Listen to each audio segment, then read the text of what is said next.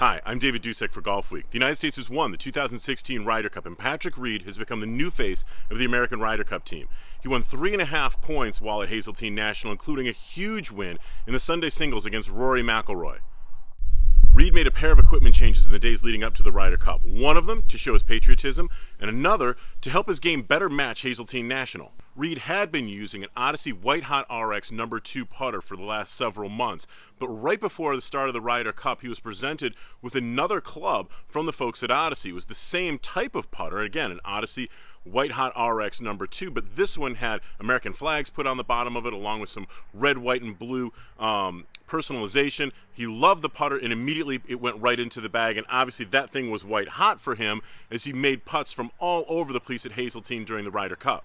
Patrick Reed has also been playing a blended set of irons all season, opting for Callaway MB1 muscleback blades in his 5-iron through pitching wedge for most of the season to get a little bit more feel and to get a little better accuracy on a lot of approach shots. When it comes to his 4-iron, he's been going with a Callaway X Forged 4-iron, and that club has a little bit more perimeter weighting on it, which should make it a little more forgiving. It should help to get the ball up in the air a little bit more easily, too, with that long iron. Now, things get interesting when Patrick Reed gets down to his 3-iron. That's this bridge club between his irons and his fairway wood.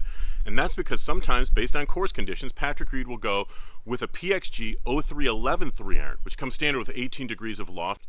But at the Tour Championship at Eastlake, and again at the Ryder Cup, Patrick Reed went with one of these. This is a Callaway Apex Hybrid. Now, this club, for him, had 18 degrees of loft as well. So the difference, though, is that this club is going to have a wider sole, which is going to help him get through the rough. Callaway told me that Reed went with the Hybrid specifically to help him handle the moderate to slight rough that he might experience at Hazeltine National. But it's also got a center of gravity that's going to be further away from the hitting surface, and it's going to have the ability to hit the ball a little bit higher up into the air and bring it down a little more softly on a steeper angle of descent. So if you're attacking long par 4s or par 5s, a hybrid club is going to hit the ball higher and bring it down more straight up and down. That's going to stop it and give you a little better distance control.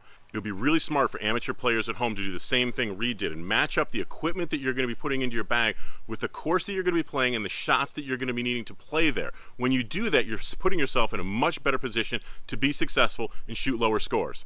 I'm David Dusek for Golfweek.